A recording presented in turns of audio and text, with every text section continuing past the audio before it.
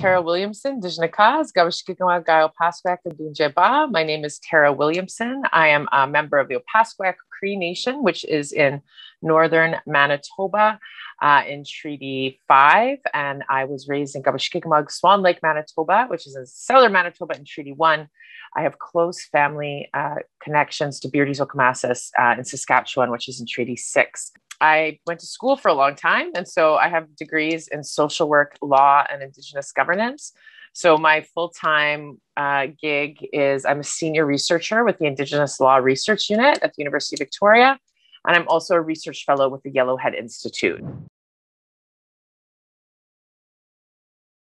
So first of all, the name is a bit misleading because it makes it seem like it happened just in the 60s. But the 60s scoop actually happened sort of from the early to mid 50s into the early 80s. So it actually spans like a 30-year period.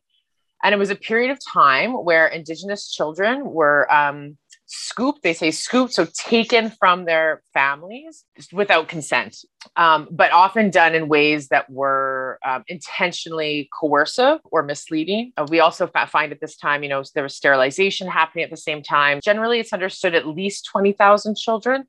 But I like with anything, I'm sure that's actually a low number. There was no sort of rhyme or reason for where they went.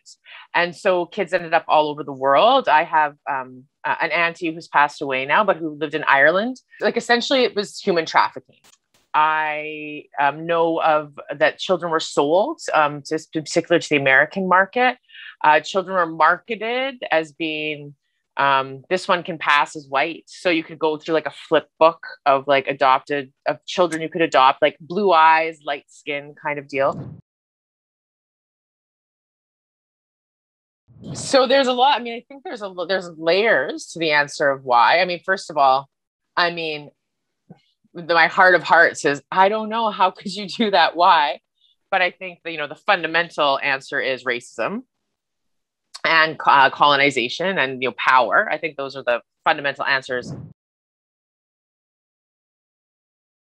There are more children, Indigenous children in care now than there were at the height of the residential school movement.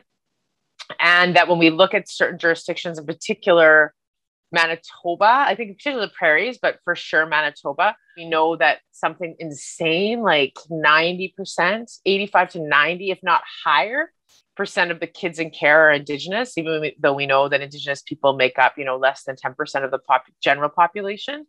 And so that's the millennial scoop, is that children are being apprehended by child welfare agencies at rates disproportionately higher than non-Indigenous children. Think about a community. Think about, whether it's your city or town or reserve, but think about a community and there's no children. Like, how creepy is that? What a weird, creepy feeling that is, and how dysfunctional it is, and how it takes away people's sense of purpose, right? It takes away, grandparents have roles in taking care of children and teaching children who we pass knowledge on to.